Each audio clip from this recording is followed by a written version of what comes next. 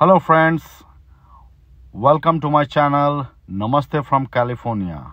In my last video, I talked about how a US company hired an IT worker and later that IT worker turns out to be a hacker from North Korea.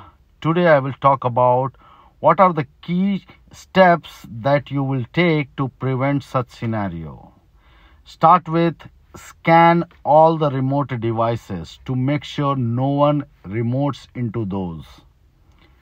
Better vetting process, making sure the candidate are physically located where they are supposed to be. Next, better resume scanning for career inconsistencies. So you have to ensure that they are consistent in their careers. Get these candidates on video cameras and ask them about the work they are doing and then match with their resume to make sure that they are consistent.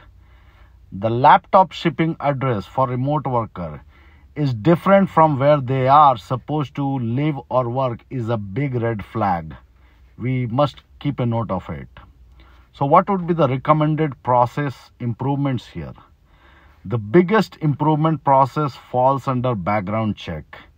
In the case of North Korea IT worker, the background check appears inadequate.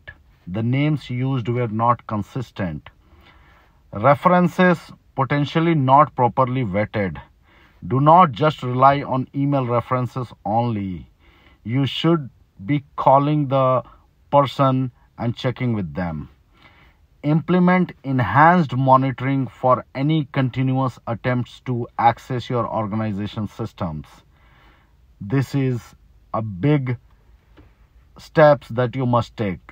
Review and strengthen your access controls and authentication processes in your organization. Conduct regular security awareness training for employees, emphasizing social engineering tactics. Because nowadays utilizing social engineering tactics, lot of attack or identity stolen scenarios are available over the internet.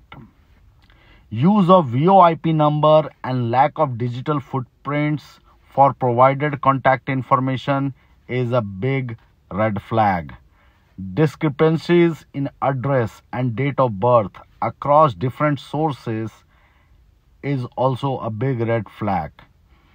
Conflicting personal information like marital status, family emergencies numbers, and explaining the unavailability of those information is also a big red flag. This should be noted down in your overall process. Sophisticated use of VPNs or virtual machines for accessing organization systems is another red flag. Attempt to execute malware and subsequent cover-up efforts. These itself tells you that there is a big gap in the process. So you need to alert HR about such scenario. This is a well-organized, state-sponsored, large criminal ring with extensive resources.